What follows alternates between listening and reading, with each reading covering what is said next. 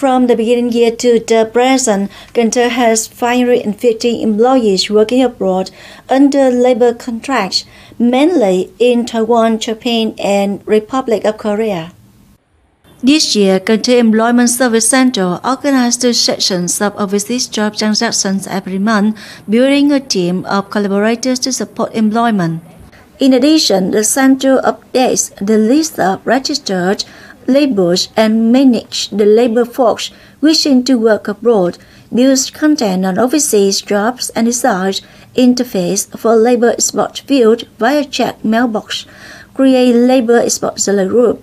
In the coming time, Cần Thơ Employment Service Center will actively coordinate with schools and businesses to send workers to work abroad, increase information about job opportunities abroad to students and employees, and organizations to consult, select, and support laborers to register to find jobs abroad through businesses.